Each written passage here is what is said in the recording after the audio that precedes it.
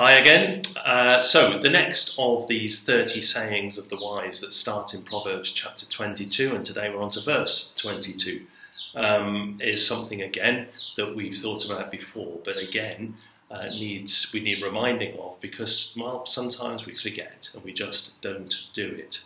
So 22 verse 22, do not exploit the poor because they are poor. Do not crush the needy in court, for the Lord will take up their case and will exact life for life.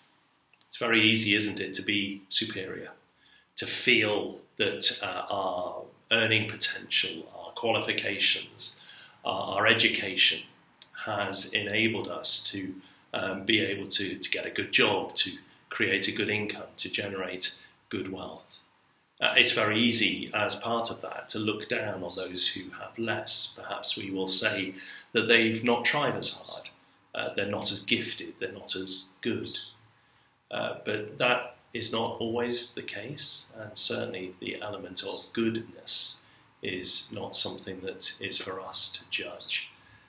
So Solomon is very keen here that we remember and are reminded not to exploit those who are poorer than we are. We're not to take advantage.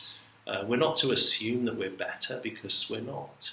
We are all created equal. We're all created in the image of God. And so the exploitation of the poor, just because they're poor, just because they don't have the resources to battle against us, is not something that we should ever countenance according to Christian living. And so it is that I don't know how often or how frequently you come into contact with people who are poor, genuinely poor. Maybe in this country we don't see very much of it. But let me ask myself as well as you to consider, what can we do to better provide for those who are poorer than we are? How can we better spread the benefits of our wealth to enable others to prosper from our generosity and from God's goodness to us? All that we have has come from a generous and loving God. And I don't believe that He's given us all that we have to keep tight-fistedly to ourselves.